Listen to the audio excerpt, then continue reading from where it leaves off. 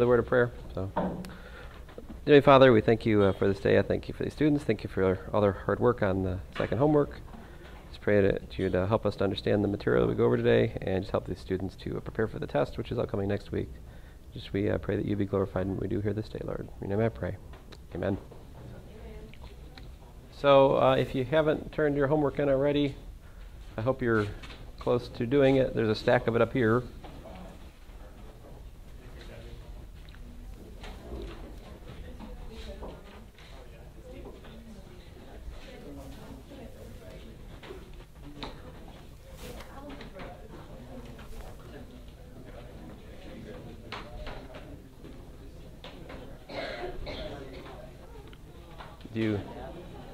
Do you have that?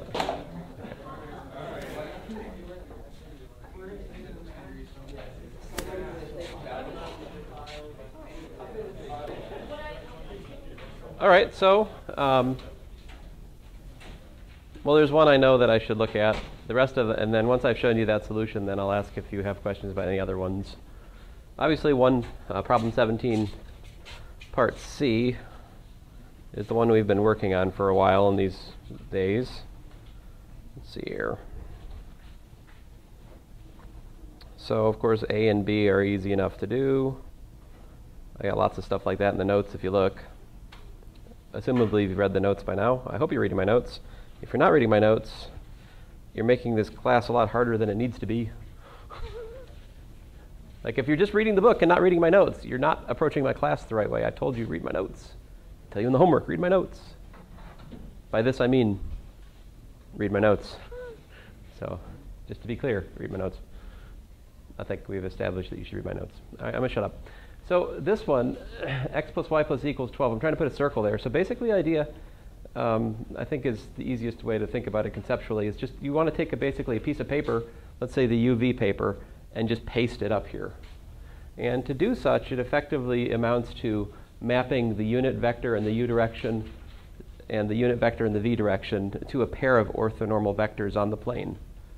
It doesn't really matter which ones. I just need to find a pair of orthonormal vectors because, you know, it doesn't matter which way the circle's situated, right? Your freedom, I mean, you have a rotational freedom in setting up the coordinates over there. Since it's a circle we're interested in, the situation of the curve doesn't really matter. So I find a vector A and B, which are orthonormal, as I described to you in the last class.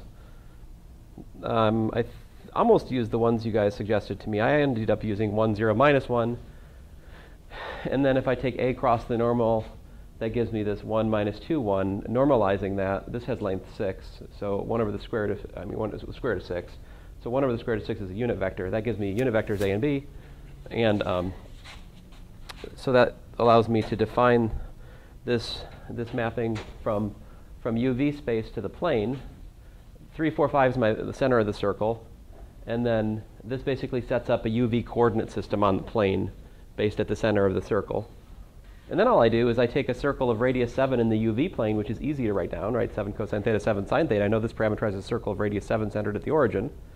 That's the basic stuff that you really should know from last semester even, when you talked about parameterized curves in the plane. And then just feed it into my T-map, and that should do what I want if I understand the geometry correctly here. And so there it is in all its glory, the parameterization of the circle in the x plus y plus z equals 12 plane of radius 7 centered at 3, 4, 5. It's this. As I said, sines and cosines, but numbers you wouldn't guess. At least I wouldn't guess them. Like if you ask me, just write the answer down without showing work. Not in my skill set. And since I don't trust it, I checked my answer. And so to check the answer, I have to look at x minus 3, y minus 4, z minus 5. This is the vector from the center point 3, 4, 5 to x, y, z in my parameterization. I ought to be able to see a couple things. First of all, I should be able to see that this is on the plane, right? Which means that x plus y plus z is actually equal to 12. If you add these parametric formulas up, the sines and cosines cancel. Through the sines and cosines end up canceling, and you just get 3 plus 4 plus 5, which is 12. That's good. It's on the plane.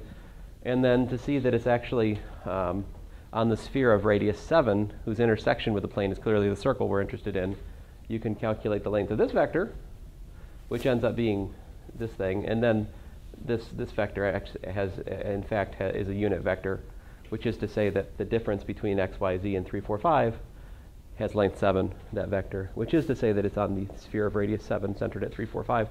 In other words, my parameterization is correct. I think this is simpler than the one we were getting with the modified spherical coordinates, although I do like the modified spherical coordinate solution. The one I like the least is the Cartesian one we started with that involved the solution of the quadratic. It was kind of like brute force, but not particularly elegant, and it gave us awful formulas. If we actually had to do something with this curve, these formulas are pretty nice to work with for our later purposes. Any questions? I know I've got that out of my system.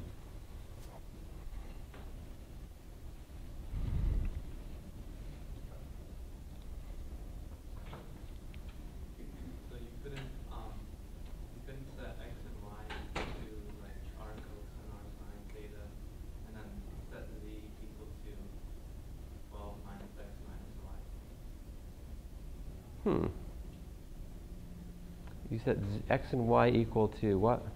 X is r cos theta. R cosine theta. And then you solve for z to get 12 minus x minus y. That would definitely put you on the plane, but I wonder if it is putting you on the circle. Okay. I have a suspicion that your parameterization is not actually on the circle. Could be. I mean, you'll have x squared plus y squared is equal to 7. But then you also have to add the z squared term to get the distance from the center point. Right. Well, it should be +5. I don't think it's a circle. Yeah, no. I mean, I want to believe, but I'd have to look at your solution.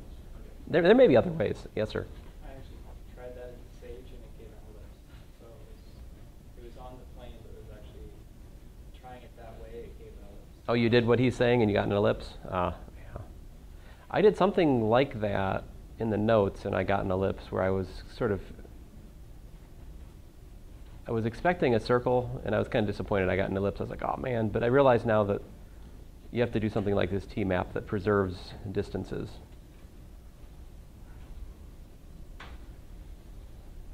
If you want to take circles to circles, you need something called an isometry, something that preserves the distance function.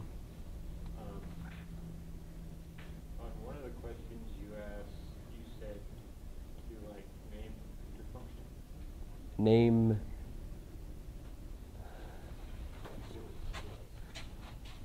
You said find a parameterization of something and then name it. Oh, what is it? Can anybody tell them what it is? It was a line.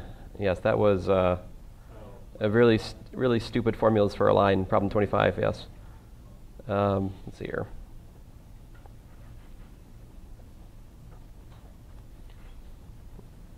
So here's that one. Problem 25.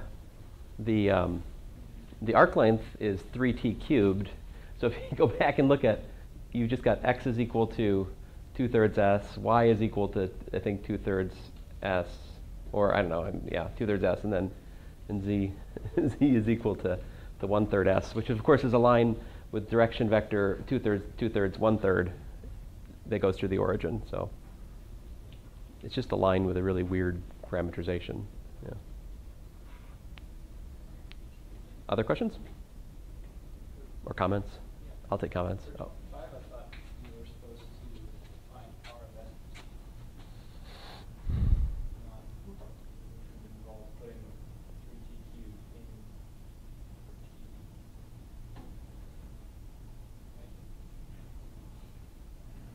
t.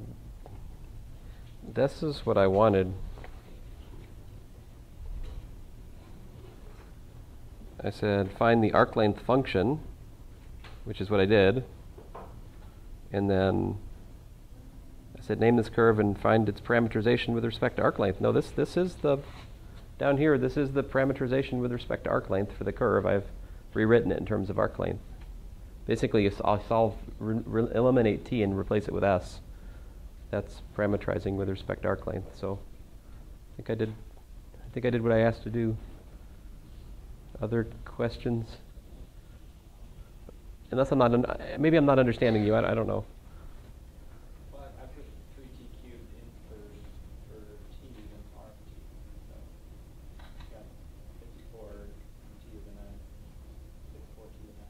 That is another parameterization of the curve, but I don't believe that's with respect to arc length.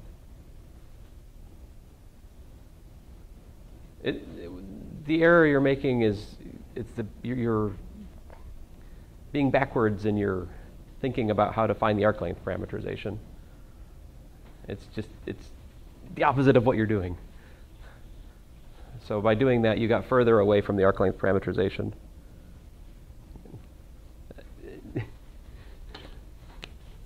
For example, the helix.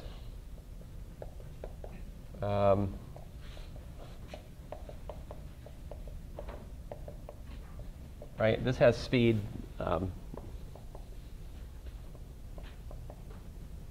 Right, so if I want to abuse notation here for a second, what this means is really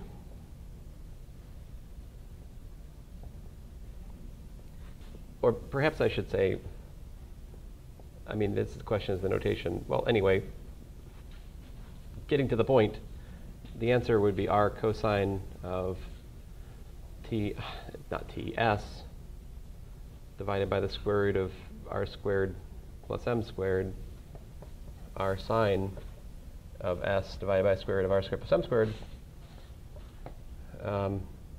ms divided by the square root of r squared plus m squared. Because if that's the speed, that says the relation between arc length, speed is constant, then that means that the arc length is just speed times time. In other words, time times the square root of r squared plus m squared, right? So if I solve this for t, I get t is equal to s divided by the square root of r squared plus m squared. So the way to parameterize, to find the arc length parameterization of the helix, is simply to solve the arc length function for time and then plug that, whatever that is, every place you've got time, and that gives you the arc length parameterization. Yeah, yeah. But it is a subtle thing, I mean, and there may have been an equation somewhere I wrote which misled you. It's very possible. Yeah. If so, I'm sorry about that. So what was the next question?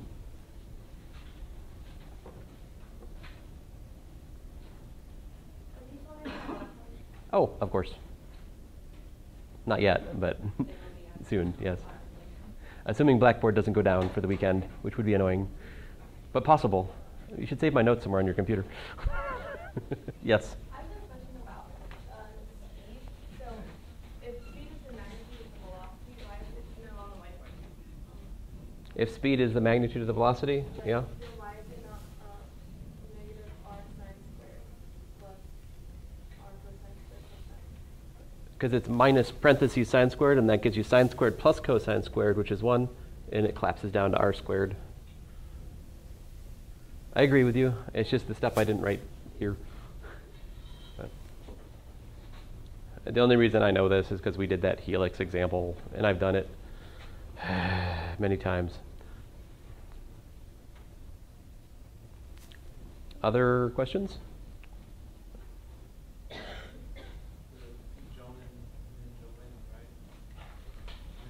I think the Jennings fine, actually, if I remember right.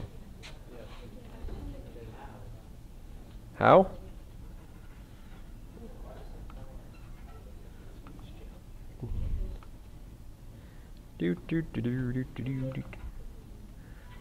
That is actually problem 63.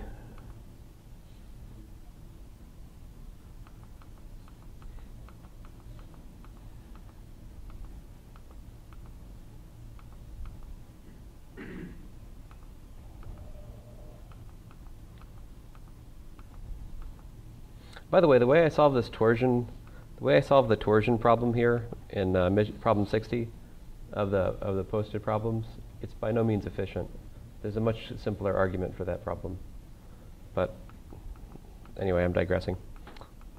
It's not that bad, actually. All right, come on. Where'd you go? There we go, yes. So basically, you have, the one has, parameterization minus 10 plus t, the other one has 20, 1 plus t, the other one has 20 minus 4t. So to see if there's any intersection point at all, I just use different variables and see if I can simultaneously solve these, right? And so I end up, when I do the algebra here, of just getting that tau is equal to 5. And if tau is equal to 5, and if I scroll down here for a second, we'll find that t has to be equal to 10. Now tau is the time for the Jonin, but t is equal to time for the Genin. In other words, the elite ninja gets to the intersection point at time 10, but the novice ninja gets there at time 5. And so, oh, wait a minute, other way around.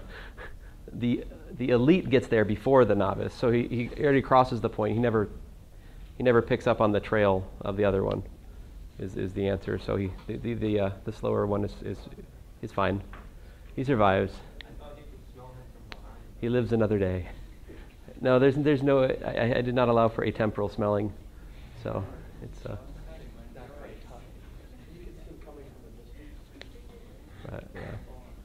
Sorry. Other questions?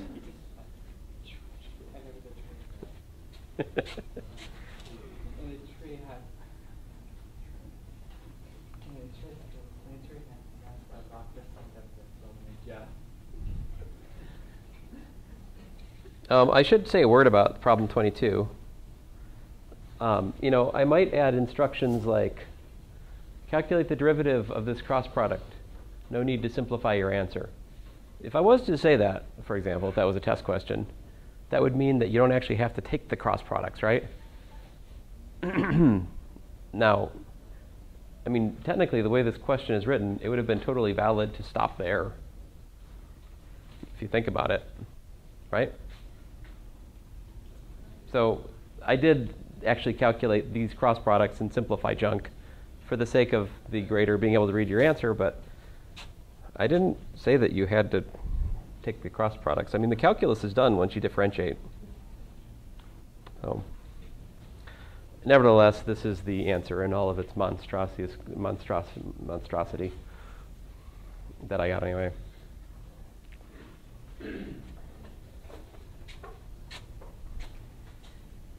Yes? So you ended up with for A and AFT for 30? For 30? Let's see here.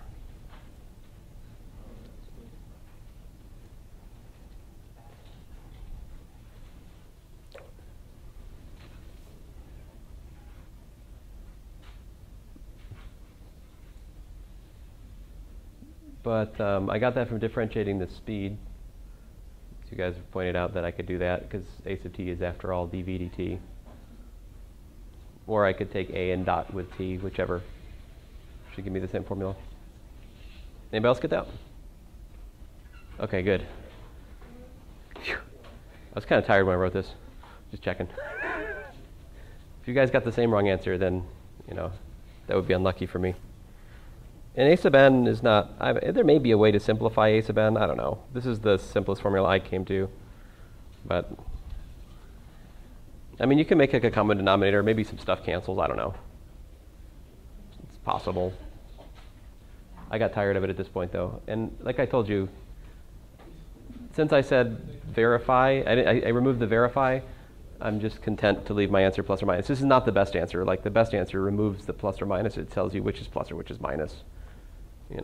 And actually, working out the verification would settle that, but it would also be about 2 pages of calculus. So I'm being lazy. Sorry.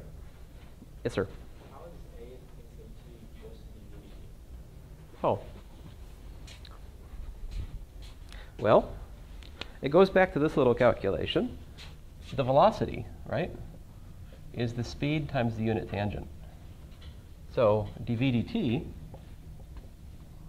is equal to dv dt times t plus v times big T dt, right?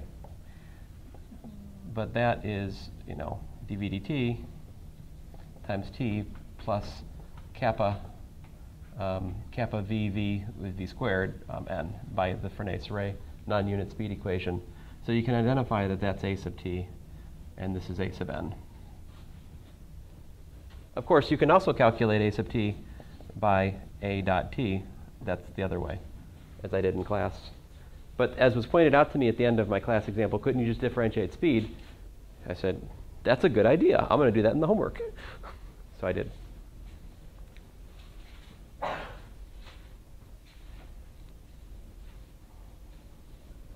Once you have a sub t, find a sub n, could you subtract a sub t from a? Well, yes. But then you'd still have to find the length of that vector to get the a sub n. But yeah, you could do that.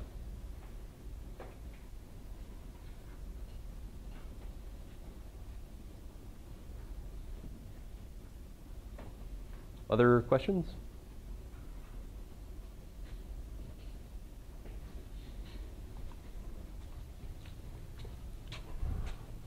So yes, I will of course post this on the Blackboard. Let's look at the website here for just a minute, if you don't mind. So, what did mission 1 look like last year?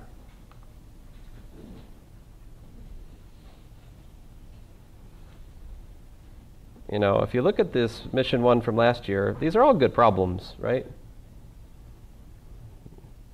So, I mean, one thing I emphasized last year that I have not emphasized enough this year is the idea of the this here problem. Where was that thing? Sorry, I should have told you to get some.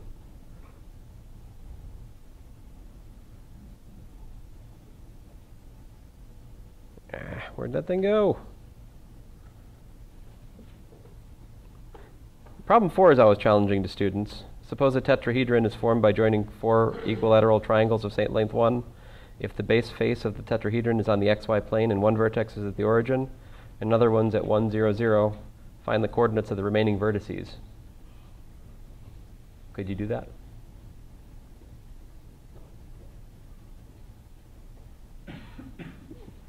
If you're studying this weekend, you might try your hand at some of these problems. The solutions are here. Another good one is, what's the volume? Do you guys know how to find the volume of a parallel pipette? It's something you should have come across in the reading, and I really should have said in class. I don't know if I did. So all is not lost. I'll say it today. I mean, I think I did, but I don't think I've emphasized it enough. If I have a parallelogram like this, so here's A, here's B, right? And then I, make it into a parallel pipette, let's say C, C, right? So this is some kind of, I can't draw with anything. It's awful. I'm trying to draw perspective here, but I'm failing. You know what, here, let me make it easier. Ding, ding, ding, ding, ding, ding, ding. So if I did this, then everybody's pretty good with finding the volume, right?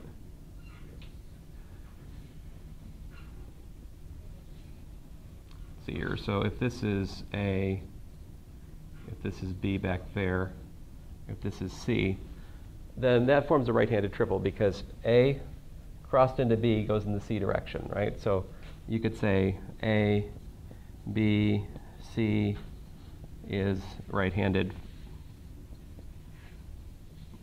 triple. All right, that means that the cross product of the first two is in the general direction of the third one. Well, more technically, if A and B are the stricter use of the term is that A cross B is collinear with is actually parallel with C. That's more often what I mean when I say right-handed. But if you loosened it up, you just say it's in the same general direction. Okay. Anyway, what's the volume of such a box? Or if you allowed the box to kind of get smushed, so these weren't right angles, you'd have a parallel pipette. What's the volume of it?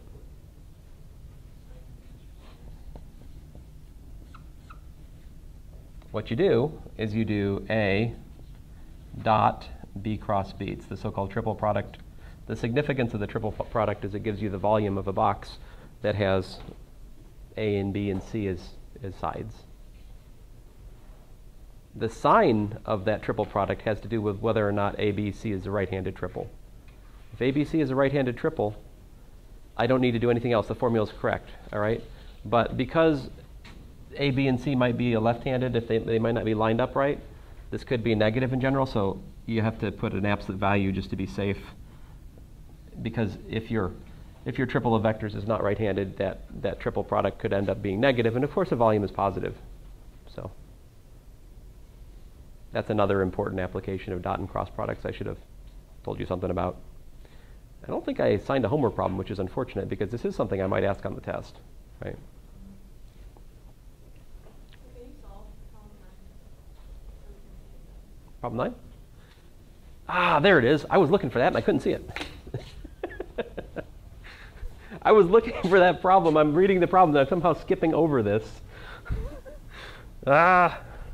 Idiot. Oh, I will. But before I forget, this is equal to the absolute value of the determinant if you just take the vectors and you just shove them into a big 3x3 matrix.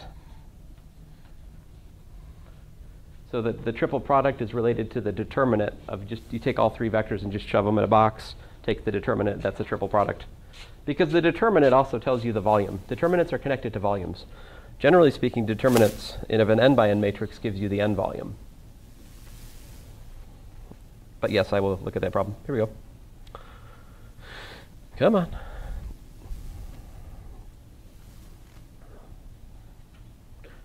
That's another problem I often ask on tests. Here's 3 points. Find the angles. Find the the angles at the points that are formed by this triangle. 3 points. But it's just very simple, really. You have these three sides, right? And so the volume is just the determinant of, you just put all three of them in a box, take the determinant with the usual formula. The difference here is instead of having, the determinant we've been doing has had the x hat, y hat, z hat, because we've been calculating a cross product from the determinant pattern. This is an honest to goodness determinant. The answer is a number. So you just, it's the same rule though. You see that? 1 times.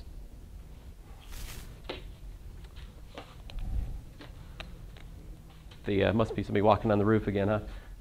Do you guys understand where this is coming from?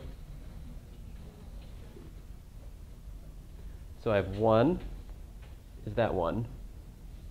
And then there's no y term, so that there's no middle term. But then there's this one, which is that 1. So the first one, you have 2 times 1, which is 2, minus 2 times 0, which is 0. The second one, you look at this submatrix, you have 2 times 0 minus 2 times 0, which is 0, so you just end up with 2. Of course, you can also calculate the cross product of B and C and take the dot product, but I think it's honestly easier to take the determinant of the 3 vectors put in a box. This is the more computationally easy way to do it. I would do it that way if I was asked to on something with time pressure.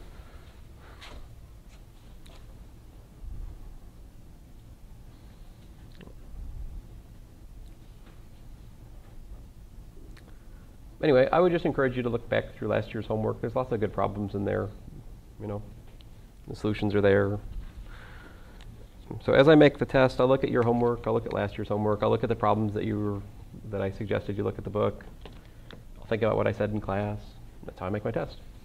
And of course, I also look at last year's tests because I'm lazy. But last year I had given quizzes because I was a glutton for punishment. So there's quizzes. You can try those. There's blank ones posted. You can take your mind out on a test drive, see how it does. Indeed. It's all there. Not a thing isn't, these are not in Blackboard, obviously, right? So.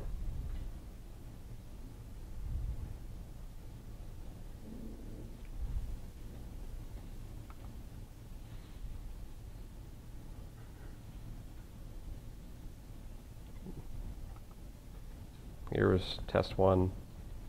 Find a non-zero vector which is orthogonal to both x hat and y hat plus z hat. What's that? How do you read that problem? Cross product, right? somebody gives you two vectors and say, I want one perpendicular to both, you should immediately go to, that's the cross product. That's what that's for. That's what we built it for. Magnitude standard angle, geometric problem. Anyway, it's all there. I'll let you look at it.